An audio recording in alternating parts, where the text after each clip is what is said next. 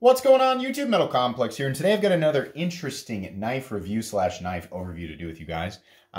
This is an awesome one. This is the 911B Malice. This is a Ferrum Forge designed knife, one that was created or manufactured by We. This knife was sent to me by my good buddy at Kyle_J_Landfear on Instagram. Please give this guy a follow. It's because of people like him that I'm able to bring you guys consistent content. This knife will be listed right down in the description and all variants of it. Keep in mind that prices change, and if you're watching this 2 years in the future, you know, I want to make sure that accurate pricing information is displayed. So if you want to get accurate pricing in this guy, make sure you click on the link so you can see what it is. I'll show you guys real quick. You'll be able to pull open my description, find my Amazon store, my Redbubble store for merch, my Patreon if you want to support the channel, and my sister channel, Silent Complex, if you want to find information on knives that I recommend, as well as information on the one that you're seeing here. You can find it in my Amazon store, which will display all of my most recommended stuff and tons and tons and tons of other categories. So please check that stuff out. Anyways, let's go ahead and get a measurement on this guy. So this is a kind of a chunk of a knife. It really surprised me. It's actually coming in at 8 1/4 inches overall. So it's a full-size knife, and then blade length from tip to scale is about 3.5 inches, and cutting edge, because of that very generous forward choil, is about 3.1. Well, hold on. Let me make sure you get this exactly right. Yeah, it's like 3 1/8. So nice, you know, ergonomic design there, at least friendly for your hands. We'll talk about ergonomics here in a second. How about some size comparisons up against the Ontario Rat Model 1? Rat 1 is coming in at 8.6 inches overall. How about up against the Spyderco PM2? Spyderco PM2 coming in at 8.3 inches overall. Let's do one that I don't normally do because of the shape of this. The Spyderco Shaman, also coming in at 8.25 inches overall. Can you guys see why I'm doing this size comparison? I'm a big fan of this shape, this blade design, this handle shape, the position of the choils. There are some differences, but there are a lot of similarities. In a lot of ways, this knife makes me think of the Spyderco Shaman if it were full titanium and a flipper. So for those of you who have ever wondered, you know, or have ever thought, man, I'd love it if the Spyderco Shaman were full titanium and a flipper, I can tell you guys right now, that's this knife. Like, I mean, it's different. I mean, because it doesn't have the thumb hole, but yeah, that's basically what I'm seeing here, at least my thought on that. Let's see here. Next up, the Benchmade Griptilian, or in this case, the Ritter Hogue. Ritter Hogue coming in a little bit shorter at about 8 inches overall. And last but not least, the Spyderco Para 3. Spyderco Para 3 coming in at 7 1/4 inches overall. So, how's the action on this guy? Well, like all other Wies I've ever handled, the action is great. With a little bit of encouragement, it will fall shut, and the flipping action is fantastic too. I think it's important to point out that there is no double clutch. The detent is nice and solid, a little bit above medium is what I'd call it. I'll give you guys an example. Nice clicky detent, and the flipper tab is in true Ferrum Forge fashion, unobtrusive and very comfortable. The landing zone back here is very comfortable as well. So yeah, A+ on the flipping action. Nothing crazy there. Let's go ahead and check the size of the hardware. I've moved it to a little bit earlier on so I can get it out of the way early. Get out my handy dandy Ouya bit selector and Ouya magnetic driver. Two items that are extremely recommendable to everybody because they're very inexpensive and very handy for taking down your knives. We'll go ahead and, by the way, you can find them down there on my Amazon store under knife maintenance, along with some other useful things. Lots of stuff down there. I'm going to guess the pivot is T8. Yeah. And I'm going to guess that the handle hardware is also T8. Yes, it is. Fantastic. I wonder, I bet even the filler tab screw and pocket clip screw are T8. I can't remember if I did that on the unboxing or not, but yeah, bravo, hey, all other companies, let's just make everything T8 because that's super handy. I don't have to switch my bit. I don't have to worry nearly as much about stripping out the head of the screw, stripping out my bit. And because this knife is not made in the United States, it's made in China, I'm sure We has a great warranty, but it just makes me feel a little bit better. I don't have to replace a very specific screw that in this case has actually been colored bronze. So there's different variants of this, by the way. There's tumble titanium with a regular satin blade, and then they've got this flamed one and some other ones. I'll make sure to include all variants down in the description.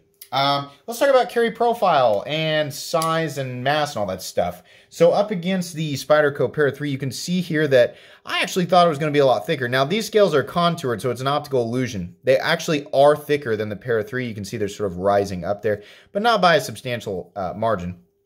This guy is both tall and fat and heavy, so this will take up some considerable room in your pocket. But in terms of overall space, it's not really a whole lot different than the realm of the PM2, but it definitely is heavier. I really want to make sure you guys know that, right? I always use these two as an example because they've got awkward carry profiles and nobody ever complains about them, right? So in terms of profile, even though considering this as a flipper tab, it's not really that bad, right? Well, how it hangs in your pocket, it's definitely going to be weight that's going to steer some people away. This knife has a fairly thick blade. I'm going to guess it's probably about 145 thousandths. Where should we grab her? Right there. It's showing less than that. Is it 135? Hang on. Let's try. Yeah, I'm thinking 140. Okay, that makes a little bit more sense. This thing, I squeezed it really hard there at the end. We'll go one more time. I shouldn't waste time with this anymore. I think it's about 140 to 145. That makes a lot more sense to me. You can see here, we'll put it up against a blade that I know to have 140,000 stock, and you can see it's about the same. This knife has no internal milling at all. Let me get in there. No internal milling. Very solid. Now, I like that. I am a fan of no internal milling because I like a solid feeling knife. Okay. Now, I realize that I am the minority. Most people like their knives to have proper balance. And considering, if it's going to be a really big knife, it is beneficial considering it's unlikely you sacrifice any strength by milling out the inside of the knife. Generally, you gain needed balance and just a more comfortable, knife all the way around in terms of carry, right? So I don't mind it, but you guys are probably going to. This knife comes in at 6.07 ounces. That's definitely going to be a little bit too heavy for a lot of people. And you can see here, the knife actually wants to fall backwards because of that big backspacer and the solid titanium. So it's actually balanced more like right there. Right about right there. So it's not too far away from the pivot, but it definitely is a little butt heavy. Not that big of a deal. If you like a bigger knife, you're going to like this. Okay, so next up here, let's talk about the anatomy of the knife. We have beautiful, in this case, flamed, contoured titanium scales. Ferrum Forge is known for getting their ergonomics right. I mean, how many knives have you seen from Ferrum Forge that take essentially this shape with slight alterations, right? This is a very Ferrum Forge-y knife, and I like it. It is extremely comfortable. In fact, the reason that I directly compared it with the Shaman, you guys know the Shaman is my favorite ergonomic design all the way around. This falls right there. The Malice falls right there into the same category. This is amongst the most comfortable knives that I have ever experienced. Whether you're back here, you get your hands all the way around, or you choke up. And this is a full choil. Not one of those halvesy things, right, where you have to worry about getting your finger up on the blade. No, even though this has a finger or a flipper tab, I can still choke up on it. I love that. So I'm happy with that. A+ on ergonomics. I have no qualms with the ergonomics whatsoever. Love Wee's decorative pivot. I just love that. And on these flamed ones, they have the bronze hardware. It's really nice up against that flamed titanium. It's just beautiful. I love that. The blade steel is M390. I don't think it says anywhere on it. It just says Ferrum. It just has the Ferrum Forge logo and says Ferrum Forge design, but nothing else. And I like that. The blade is very good looking. Now, I want to point this out. This area up here works beautifully, whether you want to, great example, whether you want to do a thumb deployment like that or you want to do the reverse flick. It is particularly easy to get your finger in a position to do the thumb flick because not only is your finger catching up here, it's also finding one of these slots. So when you dig in to do that, you're not going to slip off of that. It is very pleasant. If you're a reverse flicky person, this is great. You're going to love that. It's very fidget friendly, you know, and everybody I know, not everybody is like, you know, understands the need for fidget factor. But if you're like me and you like to sit around and play with your knives, this one's super friendly. You can do it all day without ever, you know, getting fatigued in your hands or getting blisters or calluses or anything like that. It's just fun. Now, the problem is that this is a super gunk trap. Absolutely. Is it that big of a deal? No. You're going to catch little pieces of your fingernail. You're going to catch little pieces of cardboard. Whatever it is you're cutting is going to get trapped in there, right? So you just got to clean it out every now and then. That's just the case. It's not nearly as, you know, simple as the hole on a Spyderco. That's much easier to clean out. This will take you an extra 17 seconds, but it is 17 seconds that you have to be cognizant of every time you come home. You know, if you don't clean it out, then there's just gunk in there. It's not that big of a deal. You don't want moisture sitting in there because that can cause corrosion, even on a blade steel like M390 if left uncleaned, right? The other thing is if you regularly do food prep with your folding knife, then you don't want stuff stuck in there that's going to get into your food. You want to make sure and clean it out. If you're not working around, if you're not cutting into things that will leave moisture behind and you're not cutting food, then I guess it really doesn't matter, right? If you're just breaking down cardboard and cutting into styrofoam and stuff like that, that stuff's probably not going to hurt it unless it somehow gets inside the pivot, which I suppose, you know, there's a chance it could carry it in there. Just keep that in mind. Is that even sharp? It's catching my fingernail ever so slightly, but let me say that this is not, I consider this to be pretty much completely rounded off. This isn't sharp at all, so that's fine with me. Carries reasonable thickness out to the tip. Flat carries out about 70%, and you have a, oh, it's just super nice. Very thin. Not like the thinnest I've ever felt in the entire world, but it does get nice and thin behind the edge. Very performance-oriented blade. I love Ferrum Forge's blades. So, not that I don't like the satin finish, but I see this same satin finish on, like, everything. I would kind of like to see an option for it, like, on the all-titanium version of this, or I'm sorry, the all-satin titanium, not non-flamed. I think it's fine. You have one with the plain titanium and a satin finish. I think it would be really cool on this one since everything on the handle is more subdued, right? You got the subdued, dark hardware. I think it would have been cool to have a tumbled blade on this one, but that's just my thought. Not that big of a deal. That's just like a preference and finish. Moving down here to the flipper tab. The flipper tab does have jimping on it, but it's not sharp. It looks like it might be, but it's really not. It's not uncomfortable at all, whether you want to do sort of a preload push button flip or you want to do more of a light switch. This area right here makes light switching very friendly because you can sort of just drag down that spot right there. This area up here is clearly made for your finger, and it's just awesome. Really, really pretty. Like I said, or I'm sorry, very, very comfortable.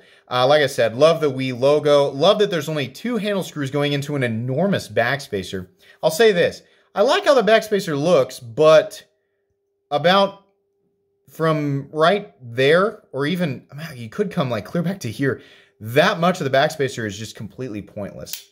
And it's creating unnecessary weight. If you cut that much of the back, I don't know because I don't make knives. I'm going to guess if you cut that much of the backspacer out, it'd be a little bit easier to clean out, and it probably would bring the balance a little bit more towards the pivot. So that would help. Also, milling out the inside of the scales would help. I'm going to say this right now. I don't mind the backspacer. I think it needs a little bit shorter. I love the position of the hardware, the size of the hardware. It's very simple. It's very minimal parts.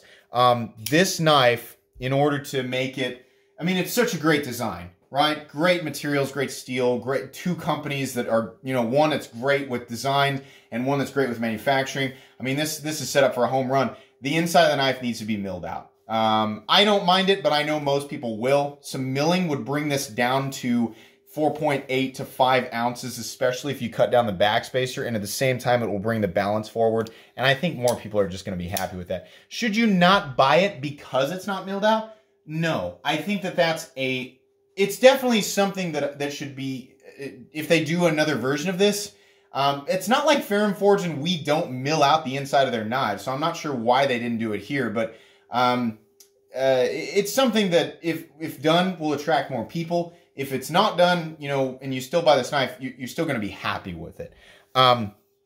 Moving on here, the pocket clip is very straightforward, but I think the entire design, other than this area up here on the blade, is pretty straightforward. I don't really have a problem with the pocket clip. It is a little bit sharp right there, so while you're cutting, if you happen to sort of slide your hand for whatever reason back, you might feel that a little bit, but in use, like during what I'm trying to imagine as normal cutting, I think you'd have to cut with it for quite a while for that to become a problem.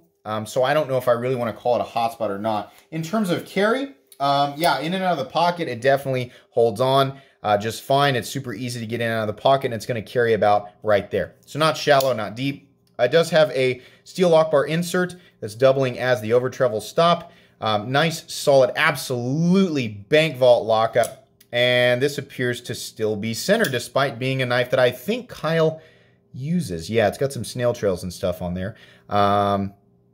Yeah, it definitely feels like there's a couple of little things in there that would imply that he's been using it. This is a really, really cool knife. This is every bit as indicative of WE's quality as of late, you know, just versus everything else out there. This feels like a WE. The contouring and the appearance of the scales, you know, this blade steel. I mean, this is obviously a very high quality knife. Again, the things that I don't like, or things that I might consider minor flaws. Sorry, I'm getting my fingerprints off of this blade. These satin finished blades, I always manage to touch them. This area up here is definitely going to attract gunk, right? It's unavoidable. Pocket clip is a little teeny tiny bit sharp right here, not that big of a deal. The biggest deal is the lack of milling on the inside of the knife. That's not, like I said, it's not going to bother me, but it's going to bother some people. Getting it down to 4.8 or 5 ounces, where I would guess that it would be if it was milled out and maybe that backspacer is a little bit shorter, I think that would really help. The backspacer is unnecessarily long. I like it, I just don't think it needs to be that long. It also just, I mean, here's a reason, or I can almost hear people saying that. If the backspacer is shortened down to here, then it just becomes just like every other knife, you know, that does the backspacer that way. Perhaps the long backspacer gives it a little more character. Okay, that's fair. I can see that side of it. I just wish it was milled out, you know, just a little bit. And I know I'm being contradictory, but that's just the case. So, final conclusion, can I recommend this knife?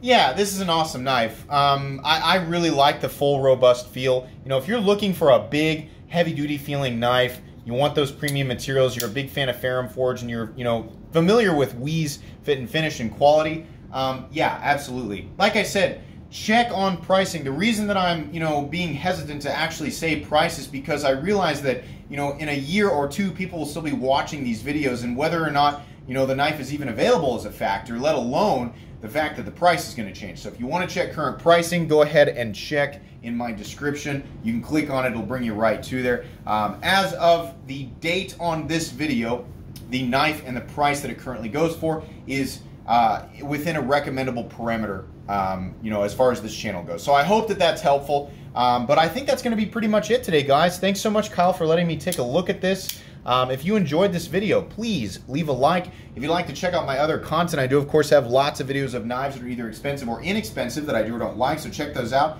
And if you enjoy all my content, go ahead and click on this Metal Complex logo right here and subscribe, because there's definitely more coming. Thanks again for watching, everybody, and have a great day.